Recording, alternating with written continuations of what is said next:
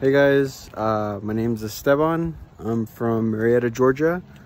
I wanted to show you guys my project truck that I've been working on for about a year now. I just got it back from the shop, and we've done a good bit of things to it. It's coming along quite nicely, and let me show you guys what we're doing. It's a 1984 F150 short bed.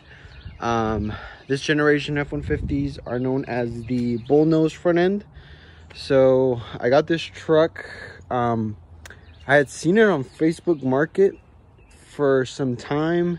When I bought the truck, it was already lowered, already had the wheels. Primarily, the biggest thing that I'm gonna do to it is gonna be visually. I'm debating if I should keep the patina look that it kind of has right here, or if I should respray it the same color, just, you know, make it nice and shiny. Still indecisive about it. What I've done so far, we did the mirror delete. I'm gonna redo the interior. I'm still not sure what I'm gonna do. This truck came as a 302 V8, but I just got it back. Let me see.